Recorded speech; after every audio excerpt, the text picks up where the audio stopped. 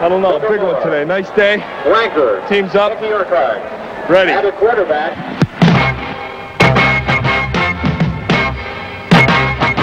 For the Nittany Lions, the 1980 season was one of the most challenging in 94 years of Penn State football.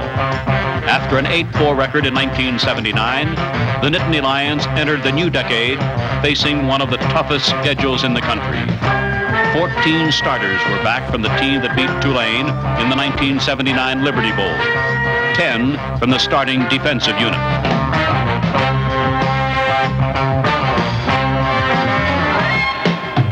The offense was led by a veteran front line, but as September rolled around, some key skill positions were question marks.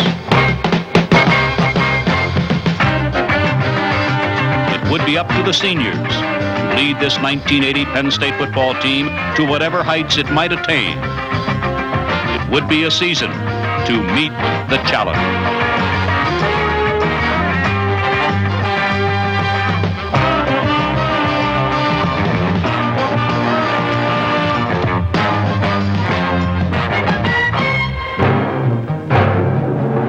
The 1980 season opener at expanded Beaver Stadium marked Penn State University's 125th anniversary. For the second consecutive year, opening day belonged to a young running back from Wyoming, West Virginia. Against Colgate, sophomore Kurt Warner, number 25, posted a career-high 149 yards rushing and scored the game's first 3 touchdowns to pace the Lions.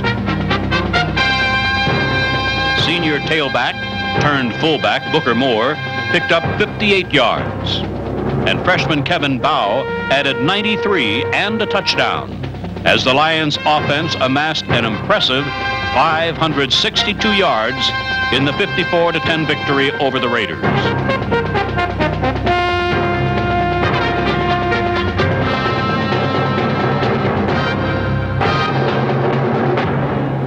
With victory number 1 under their belts, the untested Lions ventured into Southwest Conference territory to College Station, Texas, remembering last year's loss at the hands of the Aggies. On the first possession, the Lions put together an 80-yard scoring drive capped by Booker Moore's 2-yard plunge.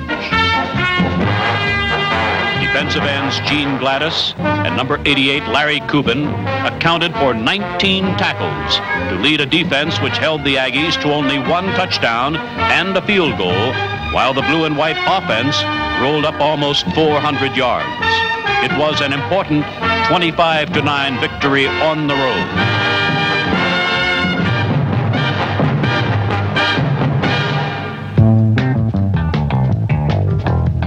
Record 84,585 fans packed Beaver Stadium on a sunny September afternoon as a 2-0 Nittany Lions hosted undefeated Nebraska in a nationally televised game. Certainly the toughest challenge yet for Coach Paterno's young team.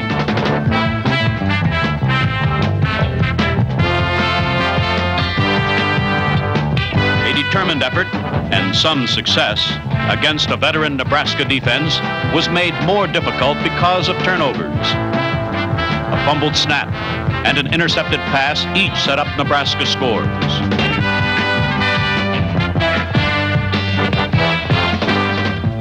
Midway through the second quarter, the Lions closed the gap. Freshman quarterback Todd Blackledge lofted a picture-perfect pass down the sideline to Kenny Jackson.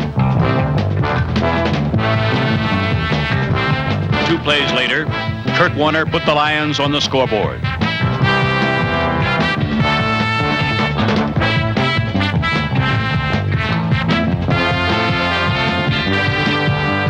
In the second half, the Cornhuskers' only sustained drive of the game was enough to make the difference.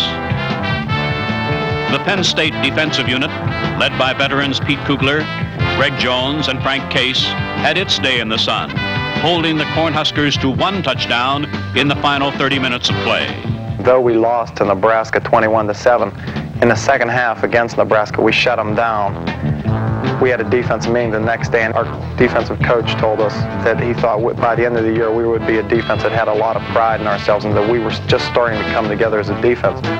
So I feel that, you know, Nebraska was the turning point for the defense to go forward. The following week at Missouri, another Big 8 team, another big challenge. Missouri was a good team, and we weren't really sure how good we were. It was a really tough situation for us to go in there and play on the road against a good team and try and find out what kind of character our team had.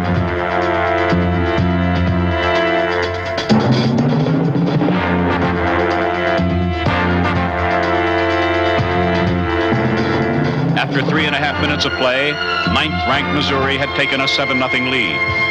Penn State came right back. Faced with 3rd and 3 on the Missouri 24, freshman Todd Blackledge, making his first start, dropped into the pocket, his eye on senior tight end Brad Scoville. We ran a hook pattern where all the receivers hooked, and they were playing man-to-man, and the man who was covering me thought I was going deep, and I just turned in underneath him, caught the ball and turned back upfield, and got a good block from Greg Garrity, and scored pretty easily.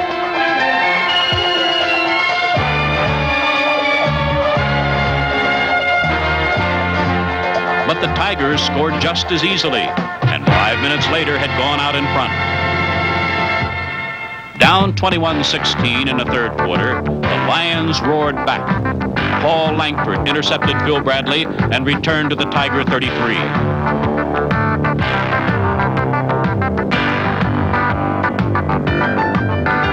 Missouri held, and Penn State settled for a field goal.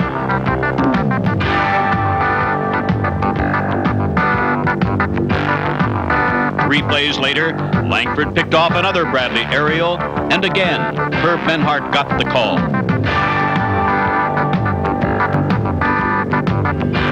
His kick was true from 34 yards out, giving Penn State a 22-21 third quarter lead.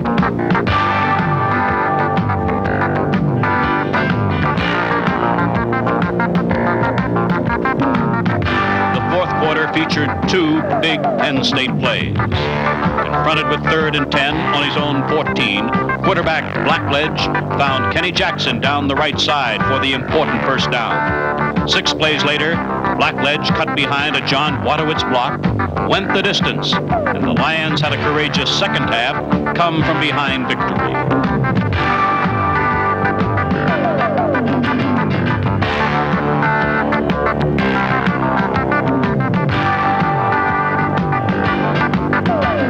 The defense held the explosive Missouri Tigers scoreless in the final 37 minutes of the game.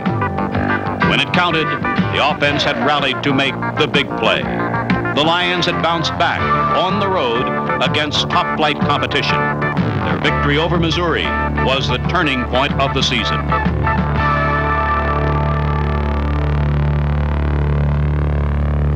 For the third time in 4 weeks, Penn State was on the road, this time to meet the Maryland Terrapins.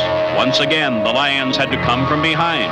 By the second half, the offensive line had adjusted to the Terrapins' wide tackle 6, and Booker Moore burst up the middle to tie the score at 10.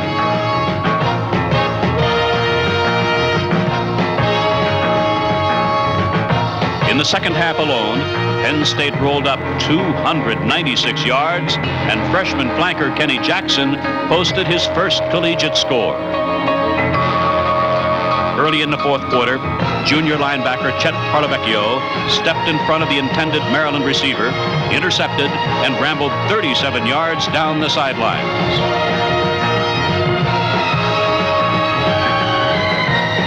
Freshman halfback Jonathan Williams finished the drive with a soft lob to Mike Meade as the Lions won going away 24-10. Eastern rival Syracuse struggled through a damp afternoon at Beaver Stadium and became the third straight victim of a Penn State second half surge. Booker Moore broke the game open once again in the second half with the help of outstanding blocking from center Bob Jaggers, All-American Sean Farrell, and senior guard John Wadowitz. Booker ran very well. He was cutting back against the grain, and I think the offensive line played a good game, controlling the line of scrimmage, and we were starting to gel then. We were starting to be really cohesive as an offensive unit. Booker turned in his third career 100-yard day. Comfortable now at his fullback position and with the superb offensive line.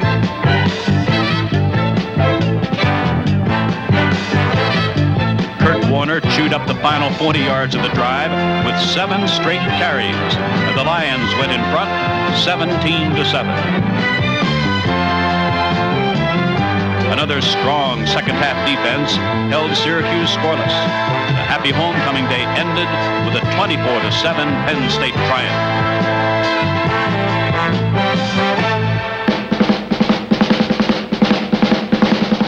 Following week in rainy West Virginia, Penn State was fighting for its 4th consecutive win late in the game.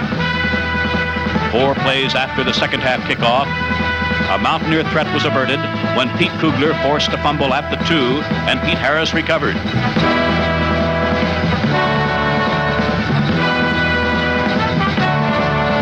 Still, the Mountaineers pulled within 2 points.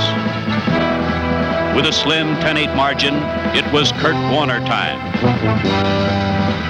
The West Virginia native returned the Mountaineer kickoff 88 yards for a touchdown, his 2nd of the season and 3rd of his career, a Penn State record.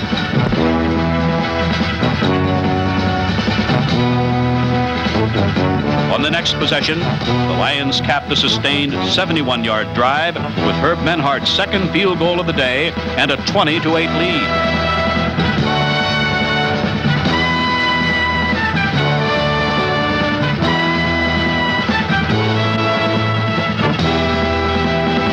But when the Mountaineers turned a Penn State fumble into 7 points and recovered the onside kick, they were back within striking distance.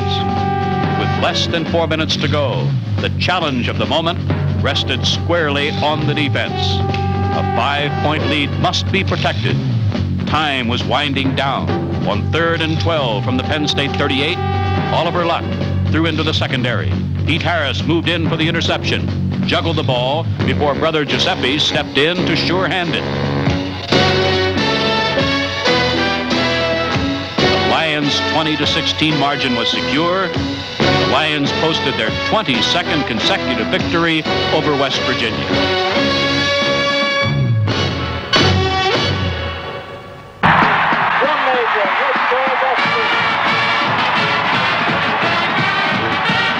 Back to Beaver Stadium to meet another nationally ranked team. Miami Hurricanes blew into town, featuring a vaunted defense and a pass-oriented offense.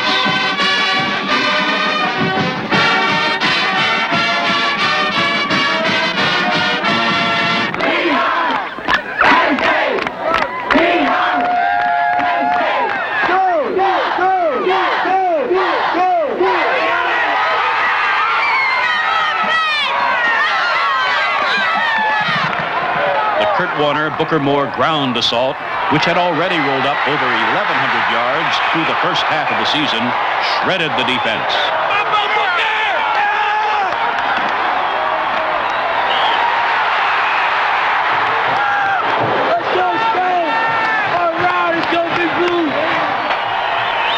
Todd Blackledge commanded the aerial assault and directed the Lions to their 5th consecutive win.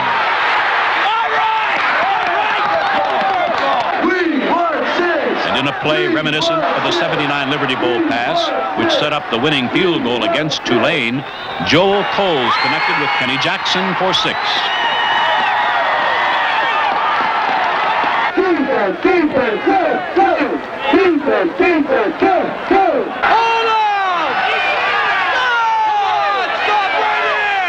The defense held the Miami running game to just 69 yards.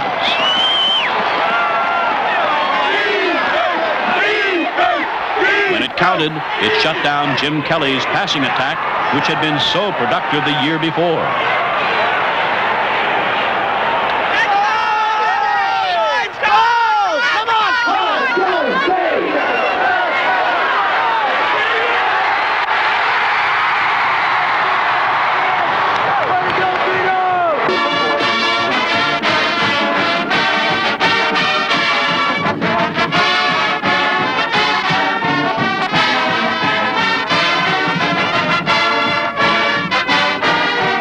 Lions' 27-12 win was impressive, coming over another 1980 bowl-bound opponent.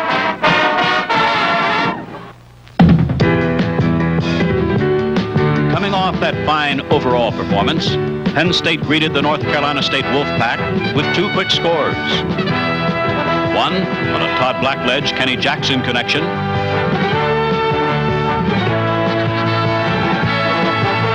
The Lions were back in the national top 10 and owned a 7-1 record.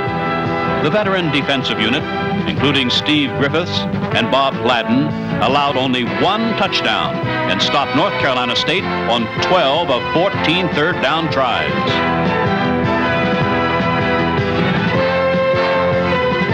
The offensive unit more than made up for early missed opportunities. Kurt Warner contributed 97 yards on the ground. Junior tailback Joel Coles added 151 yards on only 12 carries, his best ever Penn State performance. The combination of the run and the pass resulted in an impressive 471 total yard performance and a 21-13 Lion victory.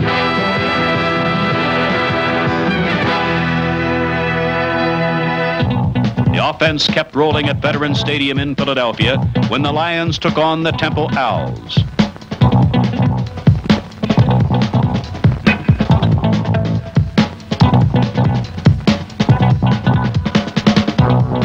On his first carry from scrimmage, Booker Moore joined the elite club of 6 Lions who had passed the 2,000-yard career mark.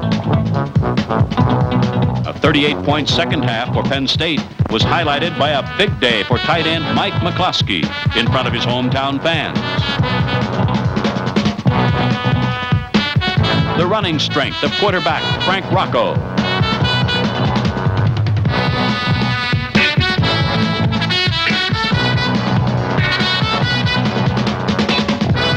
And an electrifying 62-yard punt return by Kevin Bow as the Lions defeated Temple 50-7.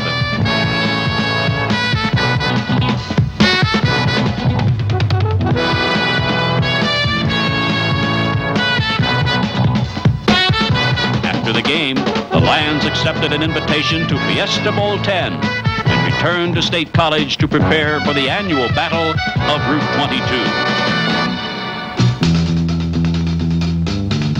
The day after Thanksgiving, Penn State and Pitt, 2 teams in the top 5, met in Beaver Stadium in a renewal of the oldest rivalry for both schools.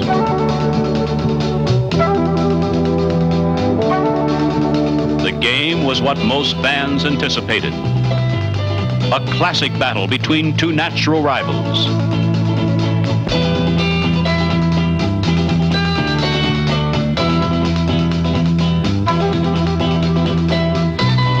Penn State scored first from 27 yards out.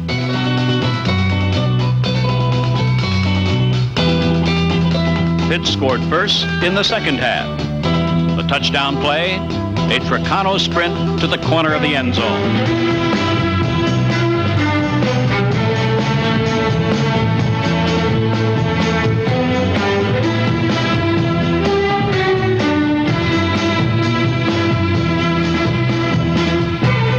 Point on, Penn State shut down the Panther offense. A sack by junior Leo Wisniewski. On a 3rd and 5 from the Pitt 20, Tricano back to pass. A leaping interception by Gene Gladys gave the Lions possession.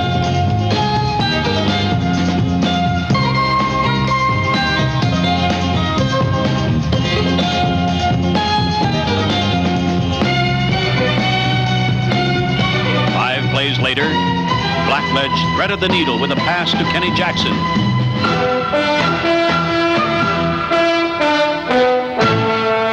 Lions trailed by 5. The defense held Pittsburgh to only 1 first down in the final 17 minutes of the game.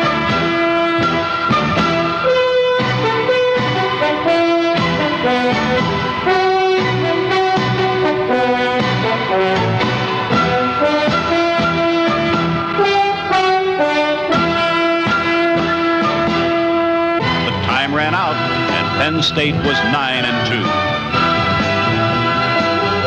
regular season ended on that cloudy November afternoon, and a date with Ohio State in Tempe, Arizona, the day after Christmas, offered the Lions a chance to bounce back again to meet yet another challenge. The Nittany Lions arrived at their lavish Fiesta Bowl headquarters before Christmas, soaked up the warm Arizona sun, and tuned their skills in one way or the other. Fiesta Bowl 10, Penn State's 10th consecutive postseason appearance. The Lions and the Buckeyes of Ohio State. The teams had identical records. Senior captains Bob Jaggers and Greg Jones prepared to lead the team one last time.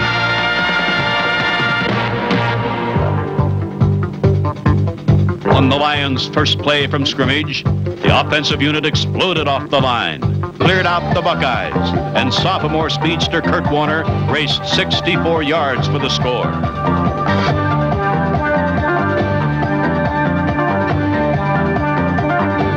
The Buckeyes answered on the next series. Doug Donnelly got between the short and deep coverage and floated into the end zone.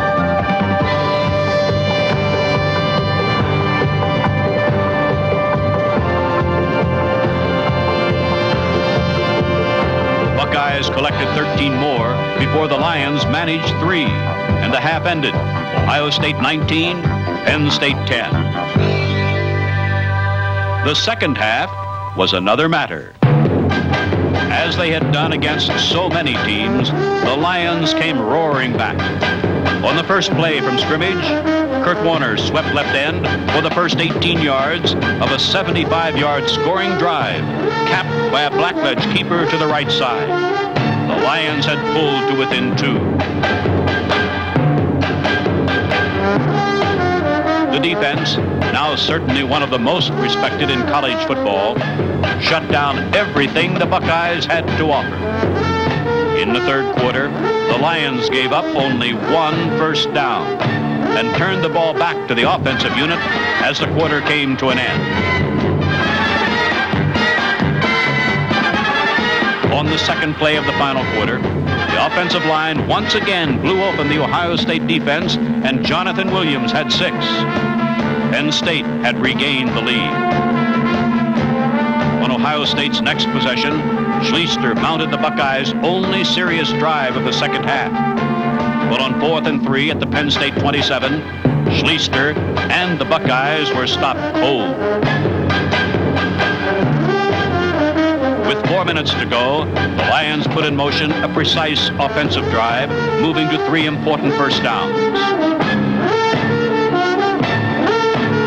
Booker Moore, in his final appearance as a Lion, exploded through the front line on his last Penn State carry. It was a classic Booker Moore 37-yard cutback run to pay dirt. There had been questions in September. The youth, the inexperience, uncertainties about what the Lions could do, what kind of team they really had. At season's end, there were positive answers about character, determination, dedication. Booker Moore says it pretty well. And this year, in the upperclassmen, I think it was more dedication. We really wanted to prove to everyone that we had a very good football team. That was our main goal. We worked hard at it, and it paid off in the end. So if there's one thing I remember, it's the dedication of this team. Well, it was a very exciting season. It was a coach's season in the sense we had a lot of people who really wanted to be good, and they worked every day in practice with tremendous intensity to get good. It was a great combination of young people with some really fine senior leadership. Hopefully it was a year that we proved to people again that we have a fine program, but we're looking forward to next year. We just have a lot of things going for us. Our schedule really builds up, with Nebraska and Notre Dame and Alabama. And I think the Fiesta Bowl was just a good stepping stone for us into the future because we beat another good football team. And, it was a good way to send the seniors off this year and a good way to start the 1981 and the rest of the 80s for Penn State. And 1981 will indeed be a happy new year for all those associated with Penn State football. The players, coaches, alumni, fans everywhere. the beginning of more glory years, confirming Happy Valley as the college football capital of the East. You can literally feel excitement, anticipate the drive, determination, and excellence that will be Penn State football for years to come. The future is nothing but bright because the 1980 Nittany Lions had come together. Victory was theirs. They had met the challenge.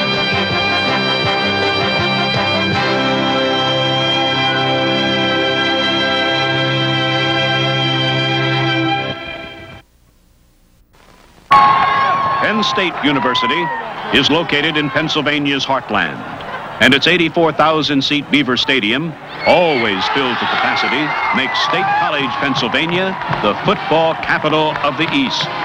Penn State fans could hardly wait for 1981. The anticipation was the highest ever.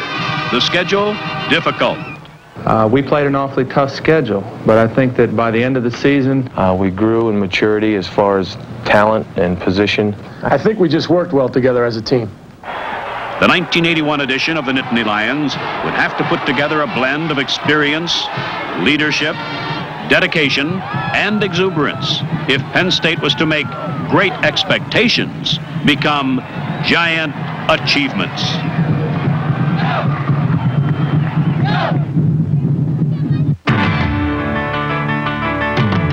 Head coach Joe Paterno led the Lions onto the gridiron to begin a 1981 schedule rated the nation's most difficult. By the time the last 1982 resolution was made, Penn State would not only have survived, but would have achieved a 10-2 record and a number 3 national ranking. Extremely skilled athletes gave the Lions their quickest attack in years.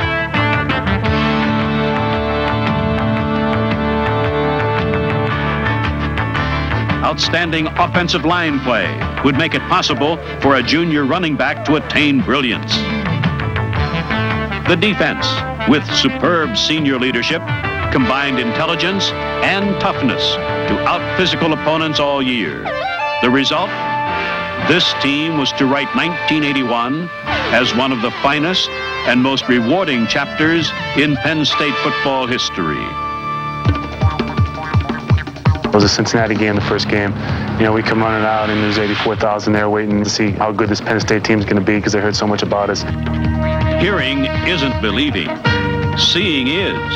The junior running back Kurt Warner wasted little time showing Lion fans the kind of success he and his teammates were determined to have. 122 yards and 3 first-half touchdowns later, Warner and the Penn State offense had riddled the Cincinnati defense for 52 points, making happy believers of the late summer crowd.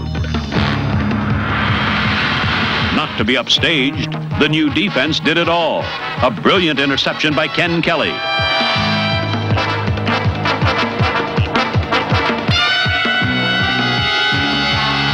A quarterback sack by Walker Lee Ashley. A Rich D'Amico fumble recovery. By afternoon's end, Penn State had impressively added shutout opener number 44 to the Nittany Lion record books.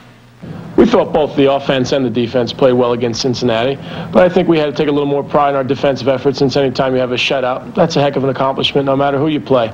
But we also knew when we went into Nebraska that we were playing not only the Cornhuskers, but a crowd that is almost every time you go there a 7-point favorite in Nebraska's favor. So we also knew that we were the different breed of Penn State player that can go in there and handle a Nebraska challenge like that and come out on top, and that's just what we did. We played them hard, we hit them, and we won. The blue and white cheers were engulfed by Nebraska red, but Penn State excellence took form on the stadium carpet in the person of Kurt Warner. Warner roared and juked and raced for 238 yards, an all-time record for an opponent at Memorial Stadium. Kurt Warner served notice that this Penn State team could explode any time. Senior place kicker Brian Franco used his strong right leg to climax 5 state drives against Nebraska's vaunted defense. Franco's school record of 5 field goals in 5 attempts gave Penn State the lead on 3 occasions. Quarterback Todd Blackledge loaded up and hit swift flanker Kenny Jackson behind Cornhusker coverage for a 33-yard touchdown strike late in the first half. Before the silence had been broken, Blackledge rolled right and rifled a two-pointer to running back Joel Coles, who was all alone in the end zone. The Lions led at halftime 17-10. With less than 12 minutes remaining and Nebraska leading, tight end Mike McCluskey hauled in a Blackledge pass at the 3. Then Coles behind Munchak, McCluskey, and Meade hammered over for the score, the 9th and final lead change of the game.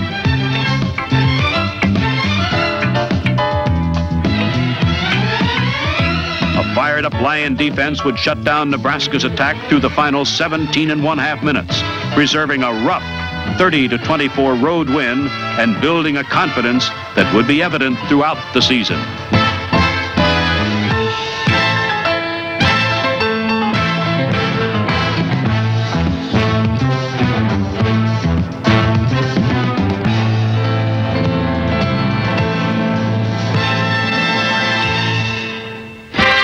Back in friendly Beaver Stadium, Penn State fans saluted their Lions for the team's fine performance the previous week. The team did not disappoint them. Co-captain Chet Parlavecchio and friends flexed their blue and white muscles against the Temple Owls. 60 minutes and 3 turnovers later, the Lion defense had notched shutout number 2. Kurt Warner picked up his 3rd straight 100-yard rushing day, scoring 2 touchdowns, one on a nifty 19-yard weave through fallen Owls. As Kurt would be quick to point out, the outstanding performance of senior captain Sean Farrell, who anchored the strong offensive line, was responsible for creating the running room. Farrell's total domination of his opponents was evident as the Lions controlled the line of scrimmage in the 30-0 victory. It was performances like this that earned Sean a consensus All-American selection in 1981.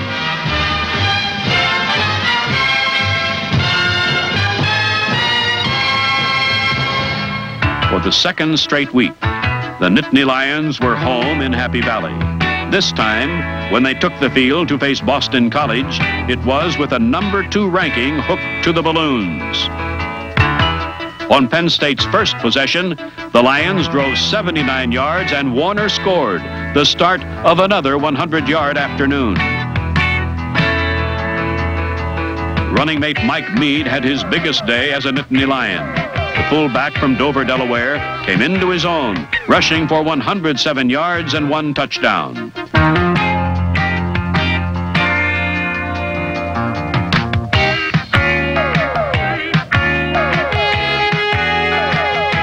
Todd Blackledge had his best day yet, throwing for nearly 200 yards and 1 score. Kenny Jackson hauled in the bomb, a scene to be duplicated a record-tying 6 times in 1981. While the Penn State defense did not log shutout number 3, they grounded the Eagles and forced 7 turnovers, among them a Paul Langford interception.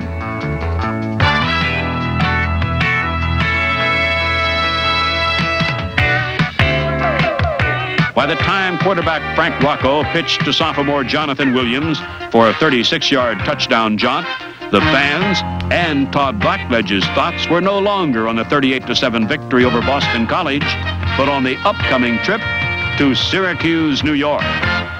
We were very excited about playing indoors in the Carrier Dome, which was a nice facility, and we came out ready to play. We executed very well on offense. Kurt had his best day ever as a runner. Our line just did a super job all around. It was just one of those days where I felt quick, I felt good, and we performed like a machine out there. I like to think of our team as like a machine on offense. We just keep rolling. Indeed, the offensive machine chewed up the Orange men. Blackledge scored 1 touchdown, completed 10 of 11 passes, 1 thanks to a spectacular catch by Greg Garrity, and touchdown passes to tight ends Vito Cabb and Mike McCluskey. The day also belonged to the 5'11", 195-pound halfback from Wyoming, West Virginia, Kurt Warner. 4 touchdowns were set up by Kurt's running and pass receiving. and his 256 yards rushing put him in the record books as he eclipsed Shorty Miller's 69-year-old single-game rushing mark. I consider myself a team ball player. I'm going to play as a team ball player. It just happened to be that I had the best day out there, but you have to give a lot of thanks to a lot of people. Sean Farrell and Mike Munchak and all of those guys up front. You have to give a lot of credit to those guys because they did a great job. Warner's performance on October 17th put the Penn State record at 5-0, put the Lions on top in the national rankings, and carved out a special spot for number 25 among the likes of number 24, Lenny Moore, number 23, Lydell Mitchell, and number 22, John Cappelletti.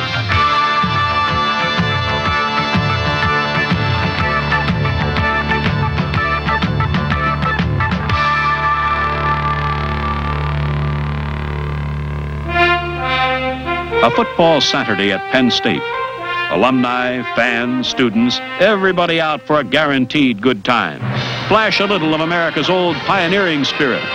Tailgating at the world's largest block party. Oh, boy. Happy birthday to you. Today's visiting victim, West Virginia, will have little doubt where they are.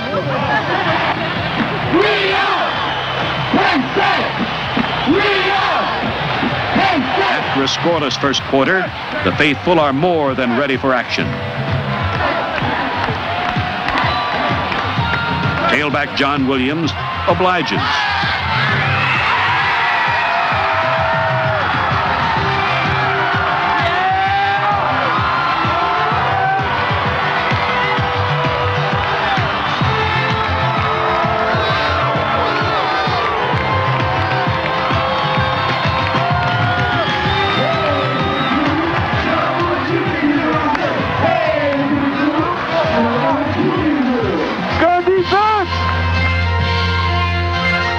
Wisniewski and Ed Pritz led the Big Blue defense.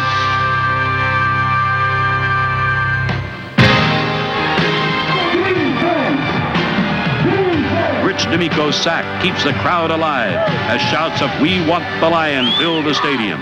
The fans get a bonus. We want God! We want God! We want God! Todd Blackledge rifles a pass through a Mountaineer defender, and Kenny Jackson is waiting.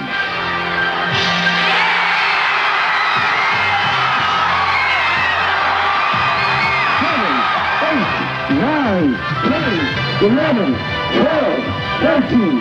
As the beat goes on, the same Mr. Jackson flies on the flanker reverse, almost reaching pay dirt.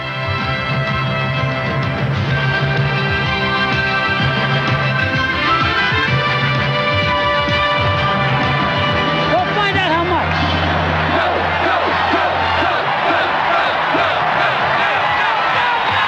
The crowd now wants 6, so Mike Meade catapults into the end zone. Penn State defeats West Virginia for the 23rd consecutive time. Final score, 30-7. In a continuation of a growing rivalry with another independent, Miami University, Penn State journeyed into hurricane territory. It was not a treat for the Lions this Halloween, as Kurt Warner was injured again in the second quarter and was not able to return to action. Coach Paterno saw his Lions fall behind 17-0 with 3 quarters gone. Just as it seemed to be the darkest, Walker Lee Ashley corralled Miami's Jim Kelly, killing one drive and breathing life into another.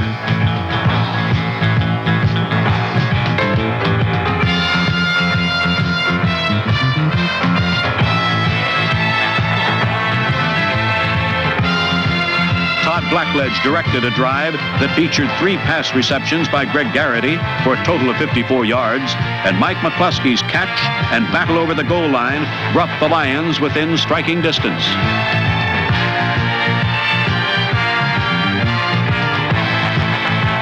A minute later, safety Mark Robinson delivers one of his patented hits, and the football squirts into the arms of the alert Paul Langford. From the Miami 26, it took just 1 play to score. Blackledge to John Williams on the screen pass, and Penn State had scored 2 touchdowns within 2 minutes of each other.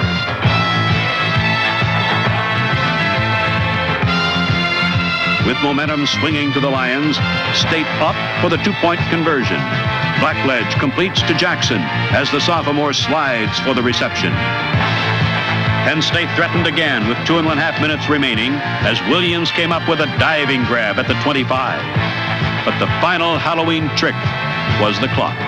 The Lions came up short and dropped a decision to the Hurricanes. Regrouping after the Miami loss could have been easier than having to play another game on the road against North Carolina State in Raleigh. The Wolfpack, trying to break 500 for the season, came to play. The well-coached Lions went back to the basics for the move back to the win column. Penn State's solid defense held firm, knowing something big would happen.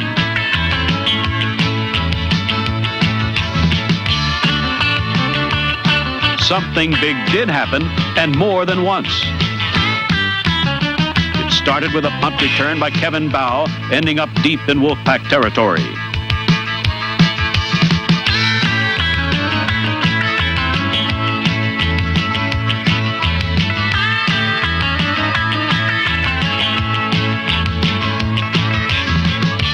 Fullback Tom Barr made important straight-ahead yardage. And Todd Blackledge scrambled just enough to find Greg Garrity crossing deep in the end zone. For Greg, it was his first 1981 touchdown.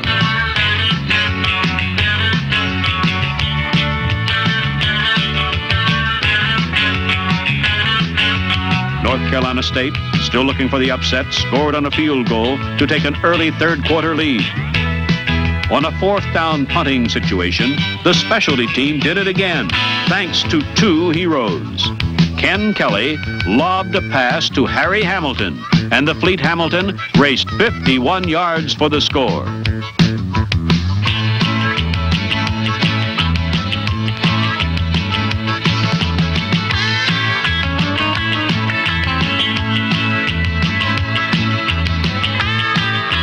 There were 2 block punts. One, a Dan Biondi block, Joe Kraus recovery, setting up Mike Mead's plunge for the touchdown.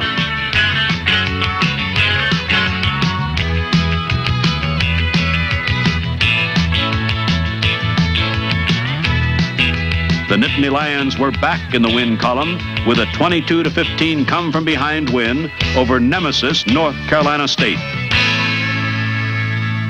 Joe Paterno and Paul Bear Bryant, 2 of America's premier college football coaches, put their teams on display before a record-setting 85,133 fans in Beaver Stadium.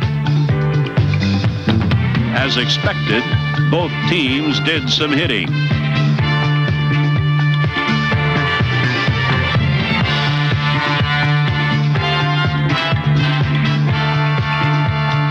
Quarterback Walter Lewis avoided the sack often enough to pass his team to a 24-3 halftime lead.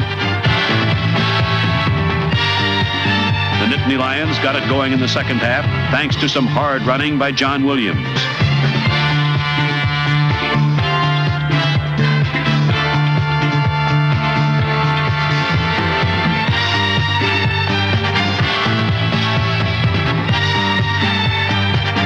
The Frank Rocco to Tim Robinson touchdown pass was not enough, and Penn State's record went to 7-2.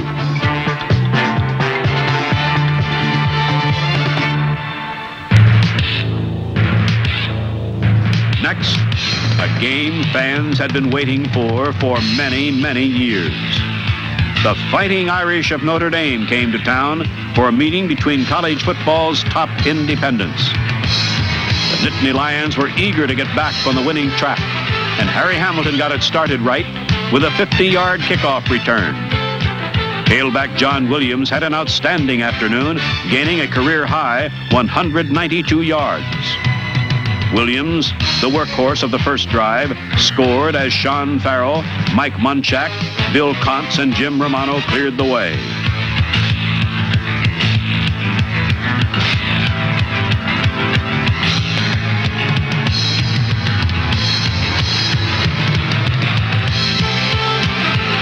punter Ralph Giacomaro's special team buddies came up with another big play, creating an Irish fumble that put the Lion defense back on the sidelines and gave the offense another shot at the end zone. Todd Blackledge called his own number, and it was the right one. Penn State padded its early lead. Notre Dame came right back as quarterback Blair Keel threw for 2 touchdowns, and the Irish took the lead. Just as it had done all year long, the blue and white defense bent, but never broke. In the shadow of the goalpost, Chet Parlavecchio and Paul Langford stopped Greg Bell's advance, and defensive tackle Greg Gattuso's interception set in motion the winning Penn State drive. The last drive, we hit a big pass to Greg Garrity across the middle that got the drive going, and then John Williams put together about 3 runs back-to-back that took us down in close. And Kurt Warner only ran the ball 2 times that day, but one of the runs that he made was on the 4-yard line. It took us down to inside the 1. And after that, I took it over from the 1 with just some great blocking up front. I think it was just a sign of our character as a team, that last drive, because we really sucked it up and put it together and, went ahead and did the job. Penn State had done the expected, rebounded strongly after disappointment. Notre Dame was a great victory for us, not only as far as a team effort, but it was the seniors' last effort in Beaver Stadium, and we felt we wanted to go out on top and leave a fine remembrance of a great football team in Beaver Stadium. But we were quick to realize that the next week, 2 great football teams were to take the field in a traditional rivalry, and the intensity level for that game is far above any other game, and we felt that the pride of Pennsylvania was on the line, and we knew we had to be ready to play a great football team, and we were ready.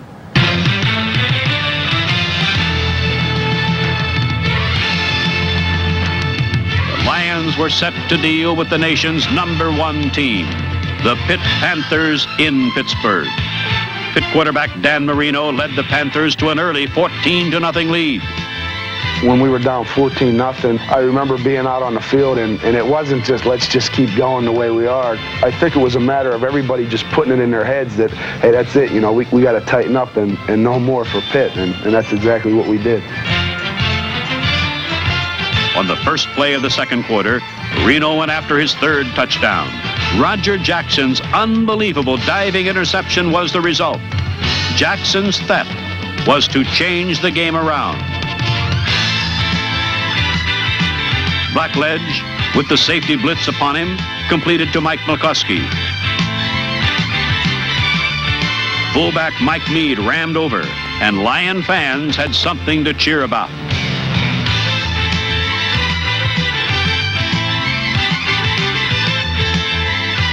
Marino's attempt to rally Pitt again met with staunch resistance at the goal line from Roger Jackson, whose gentle bump left the ball up for grabs. Mark Robinson's alert recovery had everything headed in the other direction. Todd Blackledge seized control and continued to put together the best game of his career. With time running out in the first half, Blackledge scored on an 8-yard quarterback draw, tying the game at 14.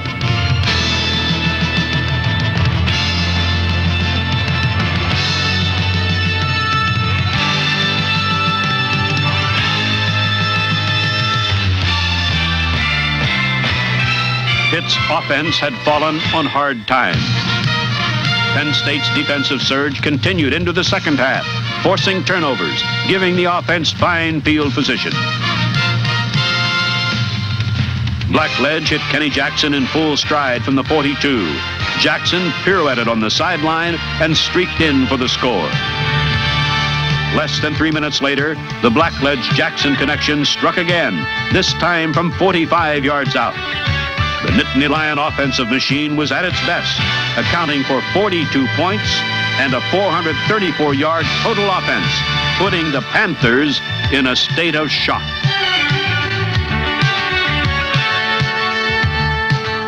Working on a shutout since the first quarter, linebacker Matt Bradley climaxed a great season-long performance with an important interception.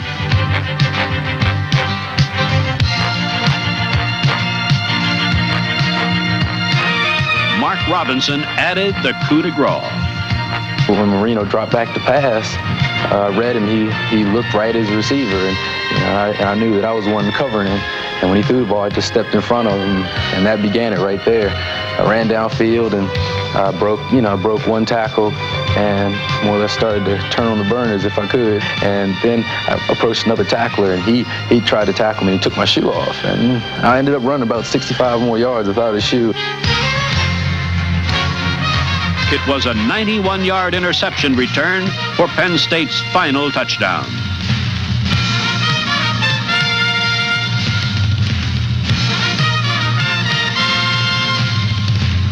It was an extremely rewarding victory for the Nittany Lions and certainly established Penn State as one of the great college football teams of 1981.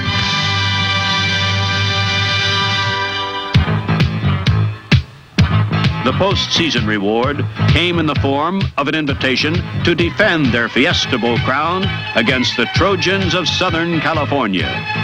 Nittany Lion followers happily made the adjustment to the warm Tempe, Arizona climate and equally warm hospitality. On the game's first scrimmage play, Penn State defensive tackle Dave Ofar forced a Marcus Allen fumble, and the ever-present Roger Jackson recovered.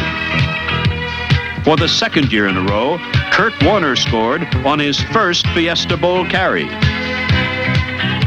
Penn State would never be headed as the Lions flipped into the new calendar year with a 26-10 Fiesta Bowl victory. The January 1st encounter gave Penn State's defense one last challenge: stop Marcus Allen, the Heisman Trophy winner.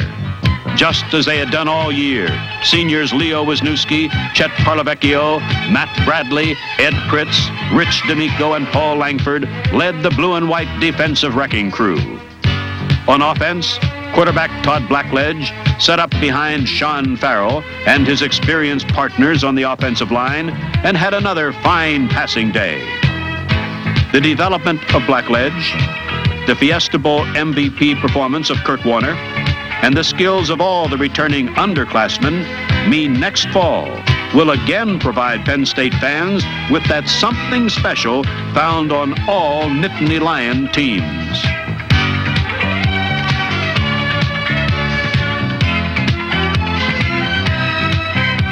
The 1981 Penn State football team was something special. They worked awfully hard. They had great leadership. They did everything a coach could ask of a football team. And at the end of the year, I really believe they were as fine a football team as there was in the country. They did everything that anybody could be asked to do and did it very well. And I'm very, very proud of them. They've also left us with a great legacy. And we're hopeful that the 1982 team can pick up where the 1981 team left off. It's going to be tough. Got a tough schedule. We're going to have to replace some really good leaders. Parlavecchio and Wisniewski and Farrell were three of the strongest leaders we've ever had. But I think we have the young people who can do it, and I think it's going to be a very exciting year. But no matter what 82 brings to us, we're never going to forget what these kids did in 81. They were a superb football team, and they set a standard that I think that we're going to have to work awfully hard to measure up to. Penn State football, 1981. The year great expectations were matched only by giant achievements for the glory of Penn State.